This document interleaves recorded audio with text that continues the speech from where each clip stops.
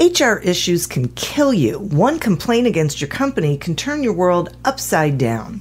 And you spend way too much time dealing with HR when you should be spending your time on making a profit. You should talk to Bambee. With Bambee, get access to your own dedicated US-based HR manager starting at just $99 per month. They get to know you and your business while providing HR expertise and the personal touch you need and want. They're available by phone, email, and real-time chat, so onboarding and terminations run smoothly.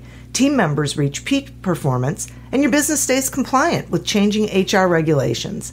And with Bambee's HR Autopilot, you'll automate important HR practices like setting policies, training, and feedback. HR managers can easily cost $80,000 a year, but Bambee starts at $99 per month.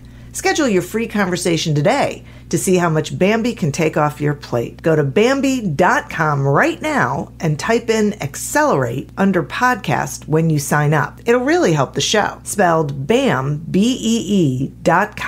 Bambee.com. Type in Accelerate. Me, but also you. The Pharaoh fast forwards his favorite foreign film, Powder Donut.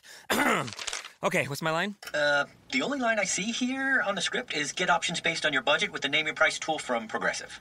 Oh man, that's a tongue twister, huh? I'm sorry, I'm gonna need a few more minutes. Bulbous Walrus, the Bulbous Walrus. The Name Your Price tool, only from Progressive. The owl ran afoul of the comatose coxswain. Progressive Casualty Insurance Company and affiliates. Price and coverage match limited by state law.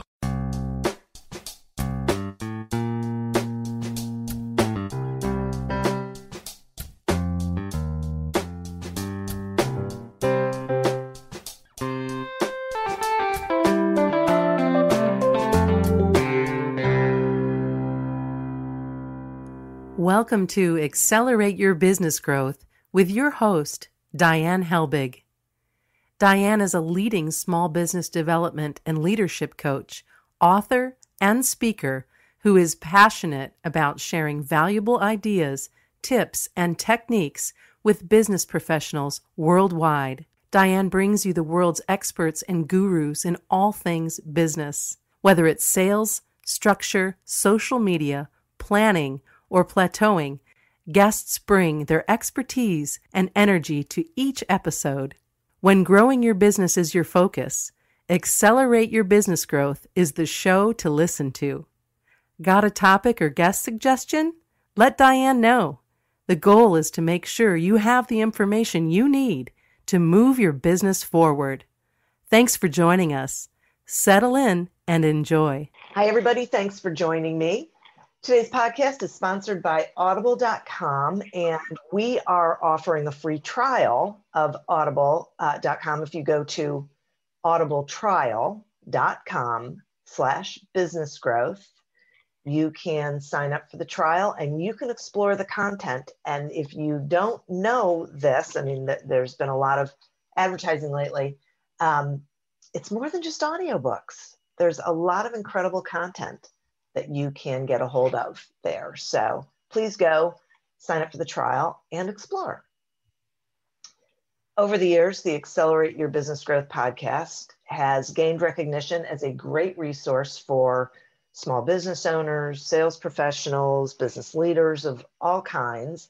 We have been fortunate to be included on lists of the best podcasts to listen to all over the place. Forbes, Inc.com, Proven, People First. It's been a pretty incredible list of lists, so to speak. And that's because of the guests. These are folks who have expertise in a particular area of business, and they join me for a conversation where they share that expertise with all of you. The goal is that you get the information that you need, you get the ideas that you are looking for, and you find those people who have information that you need, and that you can connect with those people. You know, you sort of get to hear them and see that they really know their stuff. And today is no different. My guest today is Greg Ott. Greg is the CEO of Nav, a fintech company that helps small businesses access capital and make informed financial decisions. Greg has over 20 years experience leading both startups and Fortune 1000 corporations. He's built new organizations and transformed existing ones to be more nimble, innovative, and results focused. Greg's always thinking about how to streamline business lending and frequently shares his thoughts in articles as a Forbes contributor and on stage at industry events. Thanks so much for joining me today, Greg. It's really great to be here, Diane. Nice to meet you. And you as well. We're going to be talking today about the things we've learned through the PPP loan program, but I would really like to start with learning more about your background and how it is you ended up getting to Nav, and what's your why? You know, what are your goals with that? Yeah, so you start to become very fortunate when you feel like what you do for work really lines up with your passions and your positive energy, and I'm fortunate enough to do that in leading Nav. I've always been entrepreneurial, but I don't think I always knew it. Even back when I was a kid, I was the one who, on our family road trips would grab the map and try and help my dad find a better way across the country, whether we were driving to Mount Rushmore or whatever. And that, I think that's part of what made me entrepreneurial to begin with, which is that energy to say there's got to be a better way to solve these problems.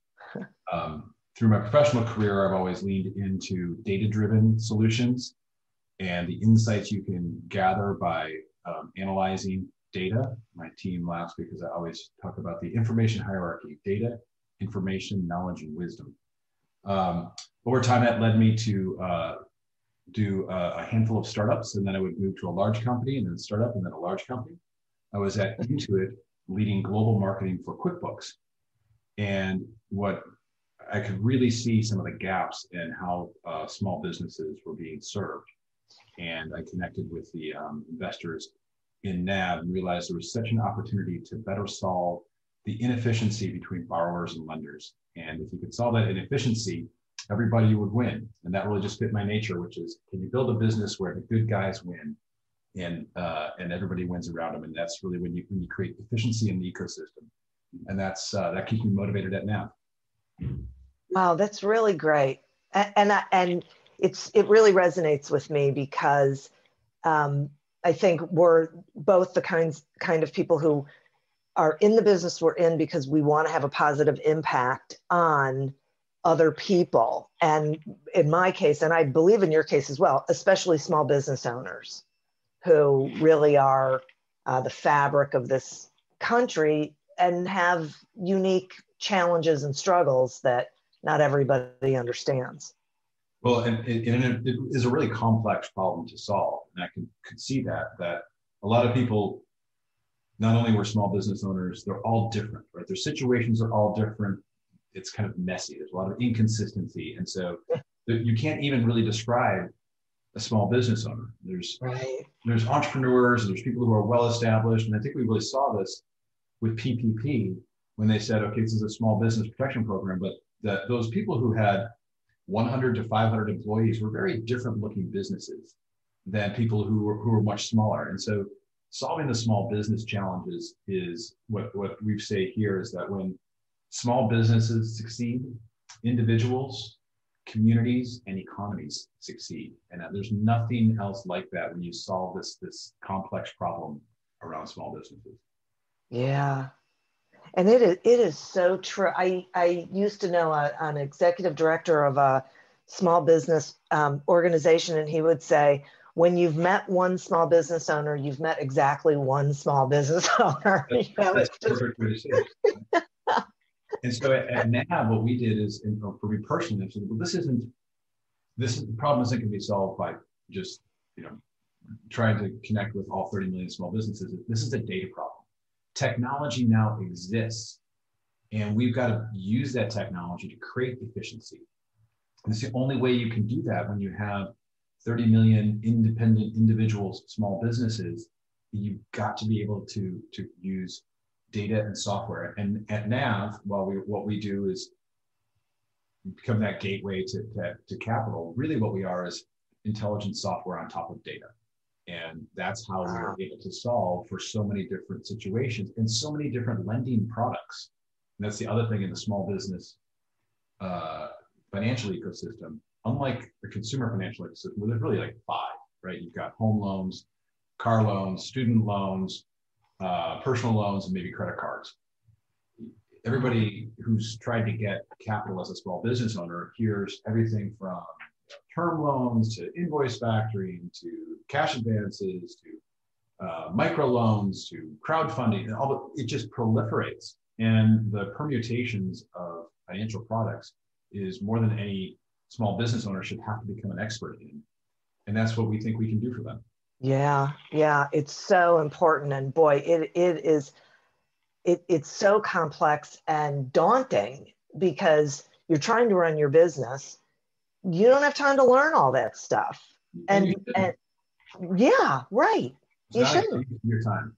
Yep, totally with you on that. Okay, so here we are in this lovely year of 2020 that has really been a lot of fun. And I think it's probably been especially crazy for small business lending because, boy, when everything shut down and businesses shut down, it had to have completely changed the landscape of being able to lend to small business owners. So talk to us some about like what you've seen happen through all of this. Yeah, it's been amazing when we thought what we expected at the beginning of the year and the challenge where we are now. It's always been challenging to underwrite small businesses. It's always been a challenge to understand the risk, and simply put, most lenders are just trying to figure out, are you going to pay me back? And the less sure I am, the more I have to charge you. And with the financial crisis, that threw the brakes on everything. So at Nav, what we do is we aggregate the supply of lenders. We're not a lender. We aggregate the supply side of lenders and credit cards. And we just saw all of them come to a screeching halt. They just said, we are not originating new loans. We don't even want you to send prospects or small businesses to us right now. We just don't know what to do. And there was this amazing period of uncertainty.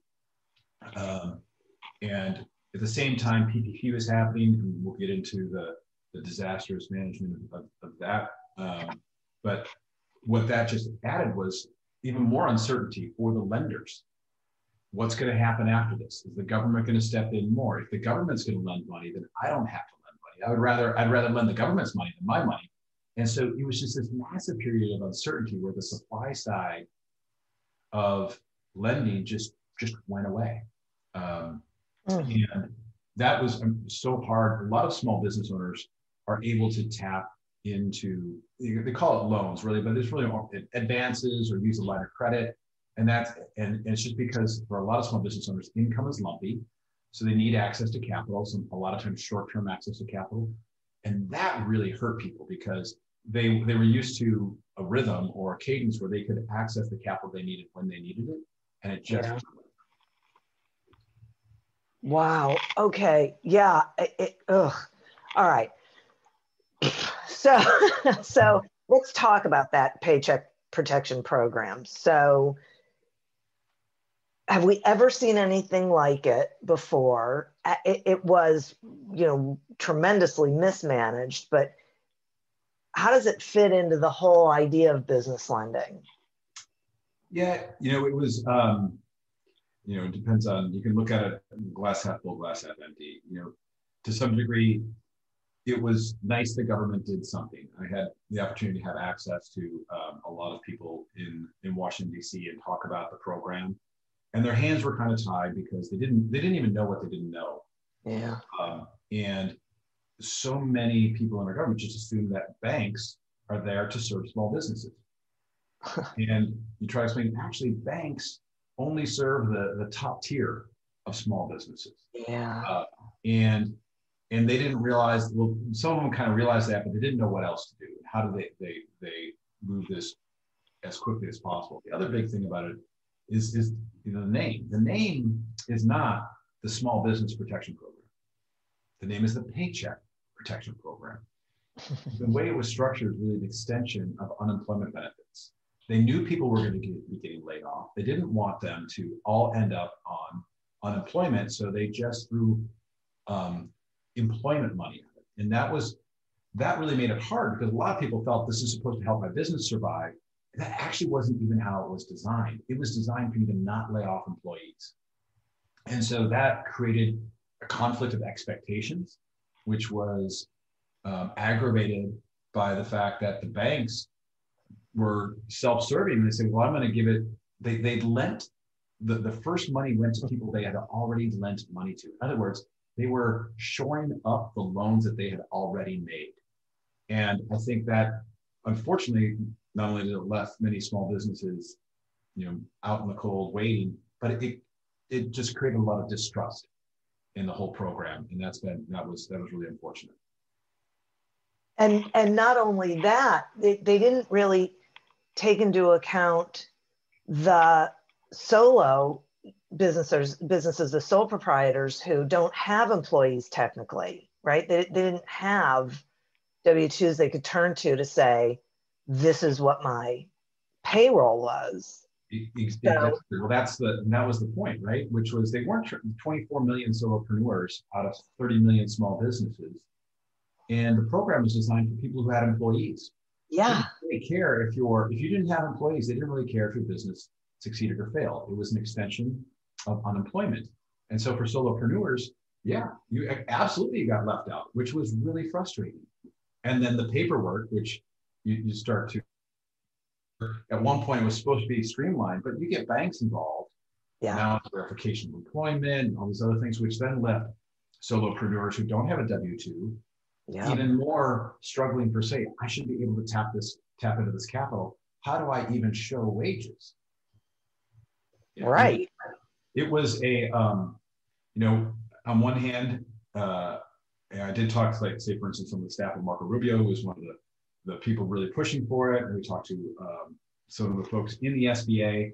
And I do think the intention was we've got to do something. Yeah. But it was, we've got to do something. And then the application of the something really didn't recognize the real landscape of small businesses in America. Yeah, definitely. I'm not sure we have even gotten them to understand it now, 7 months later. But so how did small businesses go about actually getting that funding? There was wave one and then wave two where they allowed other people to facilitate the loans. What's really interesting and is what it actually operationally took to get a loan, which was this antiquated system called E-Tran, which is a special computer terminal that was in the corner of the banks that was connected to the SBA. And there was only so many of these. And the banks who had them didn't really want to have to deal with them. And so then they allowed others to get them in this second wave. And it really, even for those lenders, what we saw is they took the clean applications and they always process those first. It was here's the clean ones, process those. Here's the ones these are the people who are submitting target receipts as income verification. Like, I don't think that's going to work. Those got quick no's. And then there was a lot of people kind of stuck in the middle who said, wow, this is a lot more paperwork than I realized to actually show what my revenues were, show what my employees, show what my employee expenses were. And the paperwork process side of it became cumbersome. That being said, over 4.5 million loans were generated, and they finally got to the long tail. You can see the average loan size keep on creeping down from hundreds of thousands of dollars, which meant you had 50 or more employees.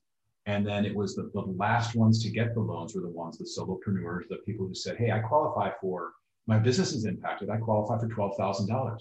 Those people unfortunately had to wait until last. But if they were persistent, and oftentimes that meant they had to lean on an accountant or someone else to help them with the paperwork, which meant an added expense.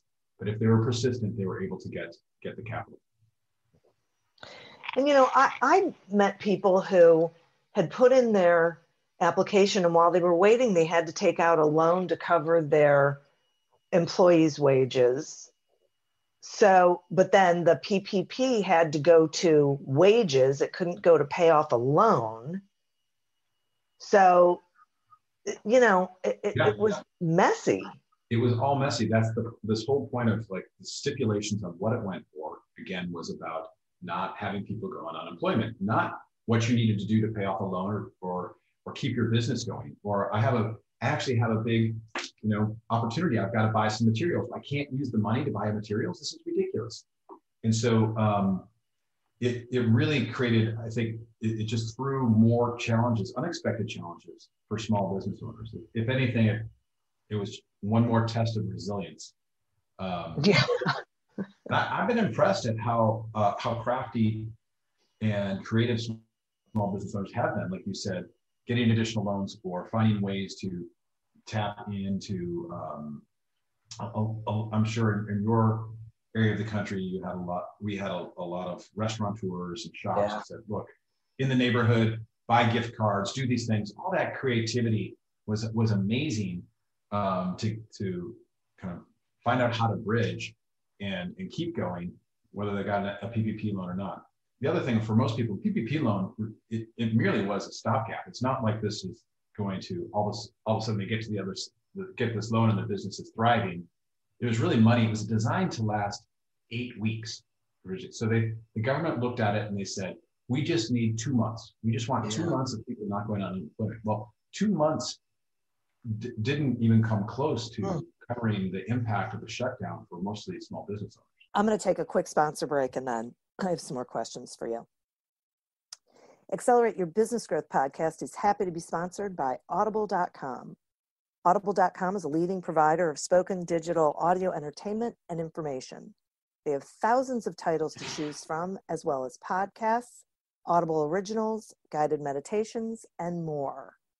One of my favorite audiobooks is Everyone Deserves a Great Manager by Scott Miller. For me, I love being able to listen to it anywhere and across my devices without losing my place. And I think you will too. So visit audibletrial.com/businessgrowth to explore the variety of audiobooks and programs for yourself. And then some businesses come back partially, speaking of restaurants, where they can be at either 25% capacity or 50, or they can have people outside, but they can only have every other table. And now it's getting cold in places like Ohio, where I am. So they're trying to figure out what in the world they're going to do. I mean, there's just so much to keeping a small business afloat. And then there's no other relief coming. Yeah, that's what's really hard is I think there was uncertainty initially, of course, on the shutdown. What's this mean and how long is this going to last? How can I operate, or should I operate? Some small business owners are having a chance to plan, and some have looked forward and said, you know what, this isn't going to work, and they're shutting their doors. Others are going to try and give it a go, and that's where they're being creative with their expenses. But right now, I don't think anybody's assuming there's going to be another windfall of cash, which comes back to what's going on in the ecosystem now, and how can small businesses get the capital they need to keep going, especially through the winter. And what we're seeing is there's been a bit of a shift in that. When I said the supply side, the lenders and card issuers just stopped. And then since probably August, they've been gradually dipping their toes in the water and going slightly deeper and slightly deeper. Some lenders, some of the names that people might know, the non-bank lenders who really serve a lot of small businesses, folks like a Cabbage or an On Deck or a Blue Vine, they've really, they haven't, or they've gotten acquired. They've really ran into tough times. There's other lenders who are coming back who really look at it and say, hey, I'm willing to price that risk. And so what they're doing is they're gathering information on how small businesses are doing and what they're doing. But there are lenders coming back, and small business, there is places for small business to access capital. However, not surprisingly, what they want to know more so than ever is give me a reason to believe that you'll have income in the future. And the biggest one of that is things like bank statements, having a business bank account, being able to track revenues and expenses is more important than ever. But if you have that and you have some semblance of, look, I can make money through this crisis. There are lenders out there. There are plenty of lenders out there who are willing to lend you money.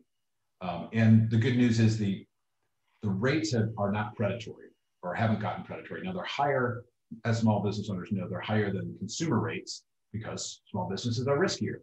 So they're higher, but they're not extremely high.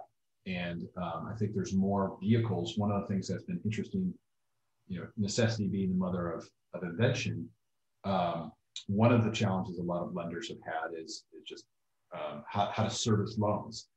And again, they're using technology and software to streamline how they service loans, which removes cost and removes risk, which means they can lend more money. And so there is this wonderful acceleration of technology and digital lending, so to speak, that is helping solve this problem. Now, it's not anywhere back to normal, especially for people who maybe are struggling with their credit quality or struggling with revenues. It hasn't gotten all the way to the distribution of situations. But for people who say, look, I think I can weather this out, and they can show that in their financials, there are plenty of lenders out there who are willing to help you move through winter, so to speak, proverbially and literally. Boy, that's good to know, because this is going to be an interesting time, and so I appreciate that information. It was, I think it's really valuable. And so, how do people find those lenders? I feel like that's where Nav comes in. Is that fair? Yeah, it really is. And often, in many ways, we see our platform as an alternative to Google, where instead of typing in Google and hitting small business loans, or going to one of those sites where they sell your leads and you get your phone rings off the hook for 5 hours afterwards, that's not at all what we do. We're integrated with lenders, and we help you see what you qualify for before you apply.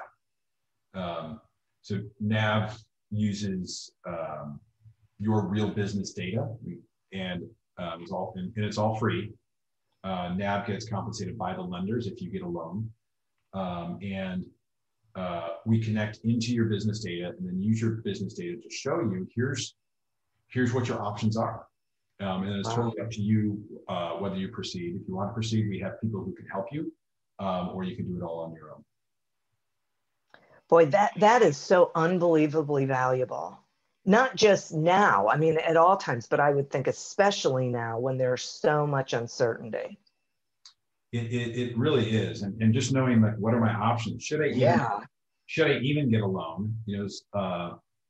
And a lot of what we end up doing is education, to the point on what do all these terms mean? What is like, as we set up front, a lot of small businesses, do I want a term loan? Is this what's the difference between a term loan and a line of credit?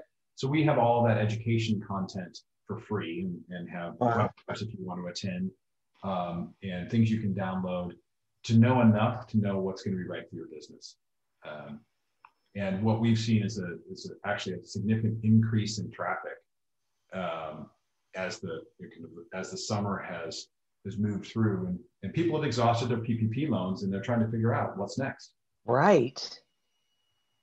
And speaking of that, so we really don't know what's next, right? We have no idea how the rest of the year is going to go or what 2021 is going to bring. But is there like one thing that you would advise small business owners to make sure that they are doing so they're putting themselves in the best financial position? It's hard to say one thing, but it is a chance to tighten the reins a little bit financially. I think the thinking creatively is right on, and having an accountant is an expense, or an advisor is an expense, but it does help small business owners if diving into their financials is not their favorite area. There are resources, so that's what those resources are for. But if they have, if they pivoted their business, or they have an opportunity and they can show that in their financials, or they know how to keep their bank account transactions clean. So some small businesses, and we saw this with PPP, they didn't even have a business bank account. They just kind of put all their money together. Separating that, and then being able to show my business income and business expenses just simply in one business bank account really helps.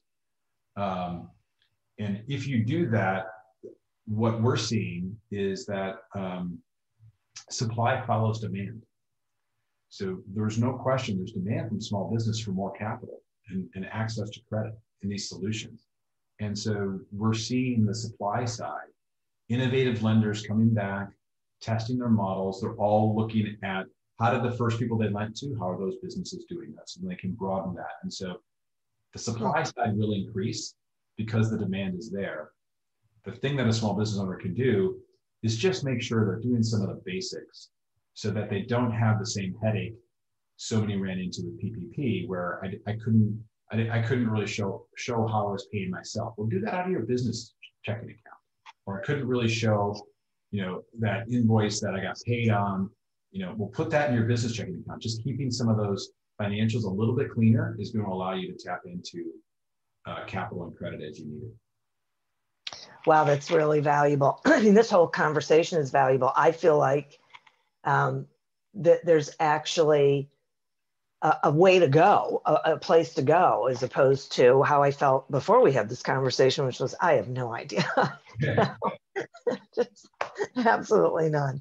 So, Greg, I really appreciate this conversation. So will you please share with the listeners, how they can find Nav and the resources that are there, and, how do they get started with getting the help they need? Nav is really simple. Nav.com, nav.com is really short for navigate. We're trying to help you navigate the challenges of access to capital for small businesses.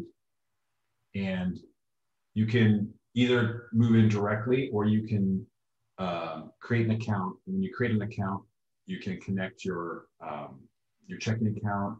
We'll for free pull your business credit scores. We'll pull your personal credit scores, all for free, so you can see how you're going to be judged before you take any action. Wow. And then there's content right alongside of it that helps you interpret what those credit scores mean. A lot of small businesses didn't even realize that there was a business credit score.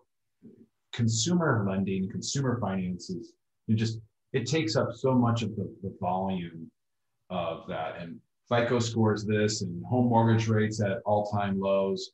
A lot of small businesses didn't realize that their business is judged on its own merits and has a business credit score from generally the same bureaus that do your consumer credit score. And that's what a lot of lenders look at initially to say, do you have a healthy business? And so there's steps you can take, even if you're not in the market of financing. I don't need it right now. There's steps you can take, and we have guides to do it all yourself. So we're more of a DIY, do-it-yourself tool, but there's steps you can take to improve the quality of your business credit information, to guidance on how to set up your financials. We have cash flow prediction tools where we will show you, hey, given the rate, your history, here's how much cash you're going to have and when you might run out. And those tools are there for small businesses to access. And then when they're in the market for financing, we just try and streamline the process, make it as simple as possible, the least amount of paperwork. Since we're already sitting and connected to your data with small business owners' permission, we streamline that process and can connect that data right into lenders, so you don't have to deal with the same level of paperwork everybody had with PPP. Boy, how tremendously valuable is that? And listeners, these guys are consistently watching and finding out who's lending and how they're lending and what information they need. So you don't have to be in the dark. You don't have to go it alone. You don't have to go through all of the uncertainty and craziness of trying to figure it out, because you have a resource. Transparency and certainty are two of our principles for small business owners. And how do we create transparency, which is, hey, what's out there? What am I out? And then certainty, which no one likes to do all the work and then get denied. And that is one of the stories we hear all, over and over. And we heard it even through PPP is, all I got was a no. I didn't even get an explanation of why or what my other options are. And so because we use the real business data, and we're trying to create a bit more of an intelligence around the business financing, and use the software. And so we force the lenders to give us a lot of information in order to be on our platform. That allows us to build an efficient experience around this and create that certainty and transparency. Which is so just incredibly valuable. I really so appreciate you spending this time with me and sharing this information. It is so timely. It is so very important. And it really sort of lifts the veil off of the fogginess of what in the world has been going on with this, and where do I go? What do I do? Yeah. So. Yeah. Well, one of the things, if you work in and around small businesses, you have to be a persistent optimist. And we at Nav really are optimistic about the small business economy. And I tell you what, Diane, even more so now as we near the election and there's polarization, you start to realize, hey, when small businesses can really be part of that fabric of pulling us all together. Everybody wins when small businesses win, and it creates such common ground. And it's not just stick it to the man. I hate the big corporations. Some people feel that way, but it really is about pulling our communities together. And I think there's a lot of people who want to support small businesses, who are there to support small businesses. There was a stat that came out last week that said new business applications, so that's an application for an EIN, hit an all-time high. Really? And I found that so motivating that through all of this, we're in the crisis. We're not out of the crisis. And the entrepreneurial spirit of I can do this. I've got an idea. I want to pursue my passion. Maybe it's enabled from work from home and distributed workforces or layoffs, but either way, that entrepreneurial spirit thrives. And that made me think that, small businesses are one of the keys of pulling us all together and helping people find common ground and helping people find that joy in, I'm planting some trees in my yard on Friday. I'm really excited. And Moon Valley Nurseries in Pacifica, California are I called them up. I didn't know a nursery or a tree. And this guy, Frank, the nicest guy in the world. I didn't know a English laurel from a Carolina laurel. And he is, he helped me. He's calling me. He's texting me. Now all of a sudden he's like, hey man, you having a good day? And I'm like, oh my God, this is why help us. This is why you can, that basic economics say where there's demand, supply will follow. So that will happen. But what's really exciting is thinking about small businesses really thriving, and this crisis being a trampoline, being a bounce back of the small business economy that can help us all. So we remain optimistic. We remain a little bit idealistic, and we are very data driven as well. And so we're here to help small businesses. I thank you so much for saying all of that. When you were talking about it, I was thinking it gets me energized too, because I think about all of these companies that innovated and modified and looked at the landscape and said, okay, what can I do? Right? They didn't pull the covers over their head. That's not what entrepreneurs do. There's small business owners and there's entrepreneurs in my estimation. And entrepreneurs for me are the people who say, how can I solve this problem? They're possibilities thinkers. They believe that there's an answer out there, that there's a way to get through.